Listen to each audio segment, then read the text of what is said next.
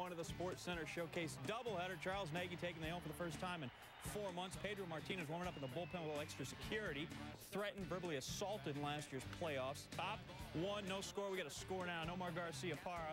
They got a high wall out there in left field at the Jake, but not as high as the Monster. Bounces off. 1-zip Red Sox as Carl Everett scores. Nomar 2 for 4. Top three, Everett against Nagy.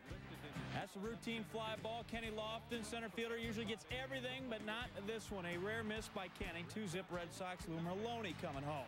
Bottom five, Pedro Martinez. David Segui with a conk. 17th of the season. First run for the Tribe against Pedro in 32 and 2/3 inning. Indians down 3-2. Let's go top six. Carl Everett facing Justin Spire with a man on. And that has outstanding height. Everett, 34th of the year. He was 4 for 5 with 3 ribs, and the Sox bounce on top 6-2. Indians pitching coach Dick Pohl. He's thinking, we need Chris Nitching. That's right, Chris Nitching.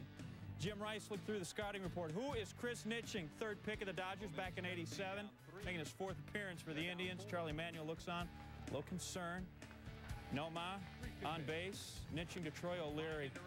You know, you don't need a scouting report. If it's just up and over the plate, guys can hack it. 7-2 Sox.